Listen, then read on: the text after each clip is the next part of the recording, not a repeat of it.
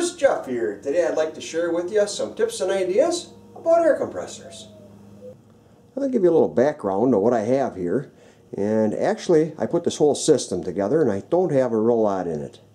This is a two-stage pump I bought used, and of course I pulled the head to check the valves and stuff. You want to do that if you don't know the person you're buying it from. And I pulled the cover off to check the connecting rod bearings, and everything was real good. And the only thing it did not have the inner and aftercooler lines on it, so I had to buy them.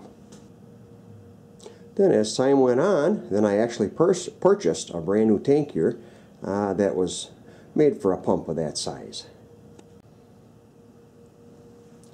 And on the motor here, they had this at my local farm store here, and the knockout was out of it. I was looking at it and the price was marked down on it.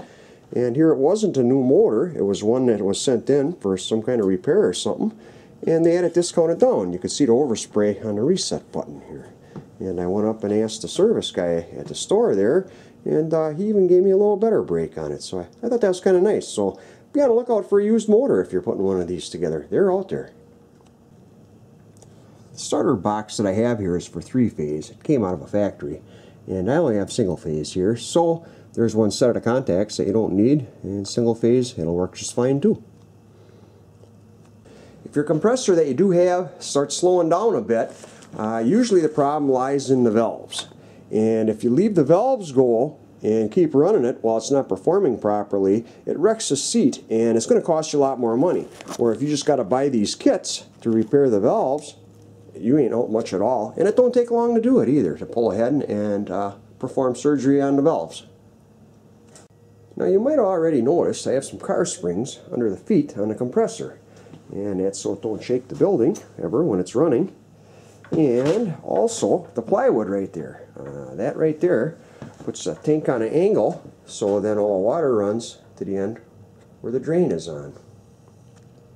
Now instead of having a pail up here to drain all the water in that comes off the compressor tanks, what I did was I have a valve on each tank here to blow the tanks off for each one.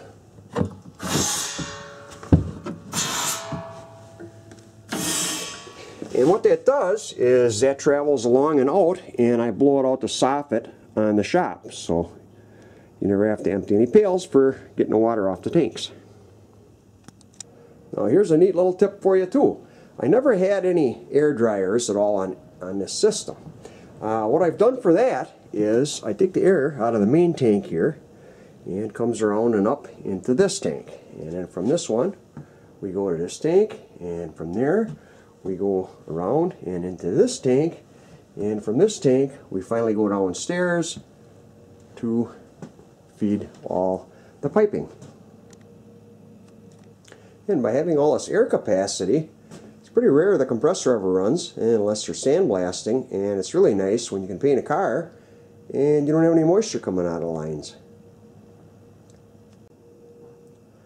And I got to show you something on this tank here quick. A friend told me about it. Somebody dropped it and they were going to throw it out. They didn't want to use it, and I went over and picked the tank up. They gave it to me, and it was cracked right here. And then I V-notched it in good, and the foot was cracked around there, and welded it all back up. Then I turned the air system on downstairs. I made up a neat little valve and Granger here. I used this shutter actuator, and you got a little arm on them here. And I'll show you what that's all about. Let's go downstairs.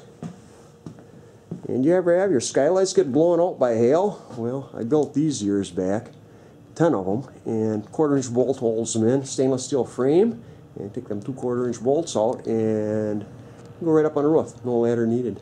It's great. But yeah, let's get downstairs here.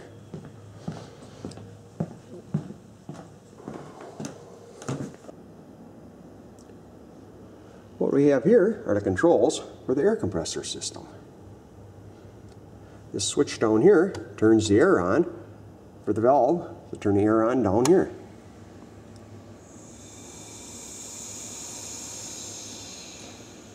Once the valve is fully open, that light on the left upper comes on to show you that all worked correctly. You can see where it comes down, the compressor upstairs, and There's that little shutter door motor that I showed you, and you can see the little micro switch on the bottom, and you'll see how this works. I turn the air on, it fully opens up the ball valve, and then it hits on that little micro switch, which shows on a panel that it fully opened. Now when you shut it off, the spring allows it to roll back, and that's it. The benefit with this versus a solenoid is it don't hammer when it would open lines. This gradually tips in for a smooth activation. And seeing how we're right in the vicinity here, normally I keep the cutting torch right here, and I got a neat little tip for you. If you want to save some money on your torch setup, you ever hear of propylene? This tank here will last 5 times longer than an acetylene tank, and it's way less money. Yeah, the other nice thing, you can own the tank, but where the difference comes in is on the cutting torch tip.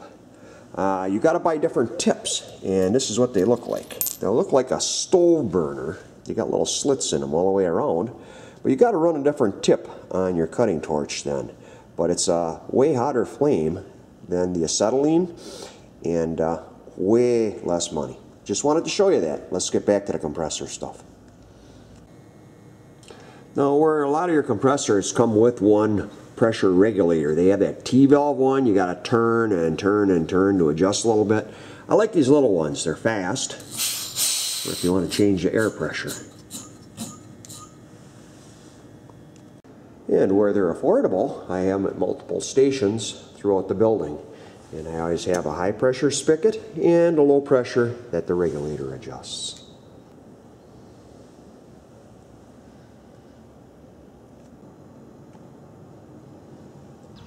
The wildlife, people.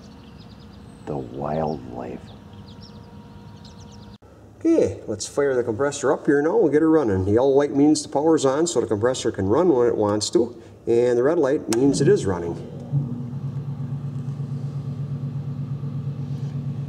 And you come up here, and the yellow dot right here, that's for where the compressor would turn on if the switch was on, and that's where it would shut off.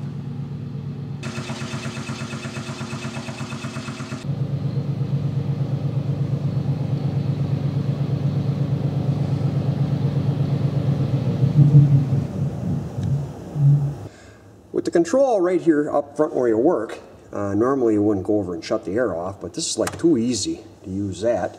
So you shut the air off whenever you're done, and shortly thereafter, even though you don't hear any leaks down here at all, it won't take a matter of a few minutes and you'll see that line pressure down here just start dropping right off. It costs money to make that air, and that valve has definitely saved me a few dollars, I think. Hey tubers, I hope you liked the video. There's a lot more one-of-a-kind things that I designed here that I'll be making videos of in the future too. Thank you all for the likes and subs. That's greatly appreciated. Hope to catch you all back here again soon. Bye-bye.